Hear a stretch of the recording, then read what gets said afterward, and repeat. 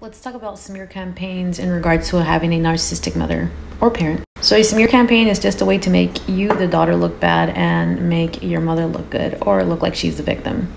It's what the name implies. It's a smearing of your reputation. But the thing about smear campaigns with the narcissistic parent is that a smear campaign has started a long time ago. It's been in effect for a while. She's told your tias or amigas the type of person you are. She's told little tidbits. She may have said stuff about your relationship, your friendships, you trying to hold her accountable, acting like a victim. So when you go low contact or no contact, all that information that's been planted, all those seeds that have been planted, have already been in effect. So all your mother has to do is act like she's the victim. Can you believe Ruth doesn't want to talk to me after everything I've done? Remember I told you, I told you how ungrateful she is. So most family members and friends will probably side with her. Narcissist has to have control over you. So when you limit your contact, she is losing that control. As a daughter, most times, you were there to fulfill her needs. So now that she's losing that control, she's losing access to you fulfilling her needs, even though you're not supposed to do that. Yes, getting your name smeared is not a good feeling. Getting your reputation smeared is not a good feeling.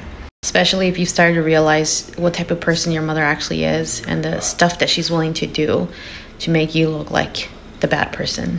It's really hard to deal with smear campaigns when you're alone because you don't have anybody to turn to. So if hopefully you have some family or friends that understand, or a partner that understands what you're going through, so you don't go on this alone. Or find support groups like the Healing Daughters community. If you click the link in my bio, you could join us. It's a place to be validated and heard. So some of you may want to defend yourselves, like go tell everybody like this is not the person that you are, that your mom's actually like lying about everything that she's saying. But let's say that you do this, like what are you going to tell them? How are you going to explain to them that your mother is lying about everything that she's been saying about you?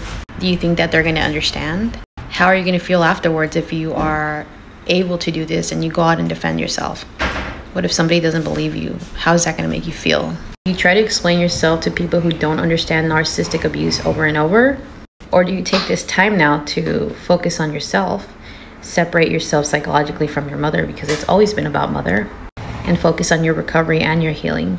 After all, we know that what your mother has said about you is not true. You know it to not be true. You need to prove this to other people. That's your decision to make.